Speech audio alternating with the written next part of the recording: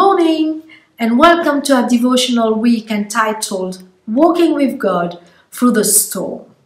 Yesterday we looked at the importance of being grounded in God's promises when we go through difficult times.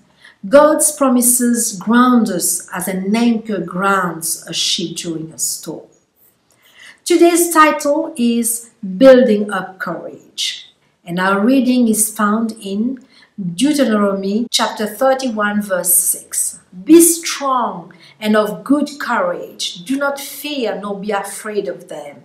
For the Lord your God, He is the one who goes with you. He will not leave you nor forsake you. Let us pray. Our Father, we thank you for the new day.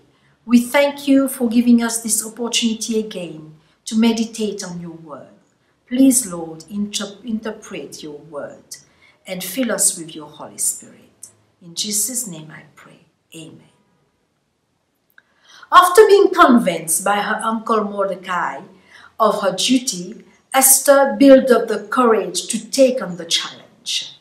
We can be sure that Esther was afraid. I can only imagine the many thoughts going through her mind.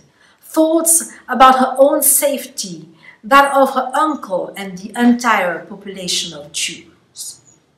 Fear is a natural and powerful human emotion. Fear alerts us to the presence of danger or the threat of harm, whether that danger is physical or psychological. Fear can often handicap us from moving forward or facing a challenge. It can be our greatest enemy, and oftentimes because of fear, we become our worst enemy and ambush our own success. Sometimes our fears manifest themselves in the form of anxiety, depression, sadness, but these feelings are always rooted in fear. Esther's experience is not far away from our own.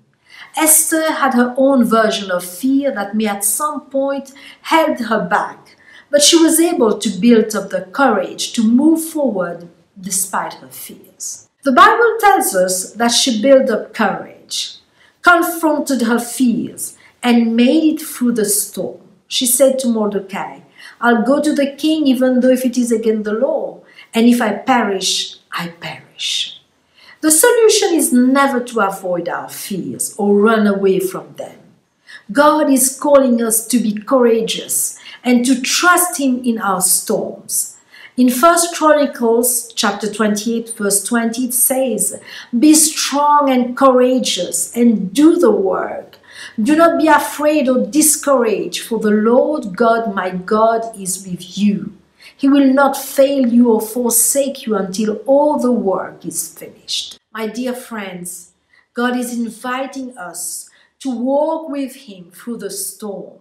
He's asking us to be strong and courageous despite our fears, to be brave despite our weaknesses, to not give up so easily, and most importantly, to rely on His strength and courage that has already been given to us. And like Esther, to push courageously with God. I like what David says in Psalm 23 verse 4. Even though I walk through the darkest valley, I will fear no evil, for you are with me.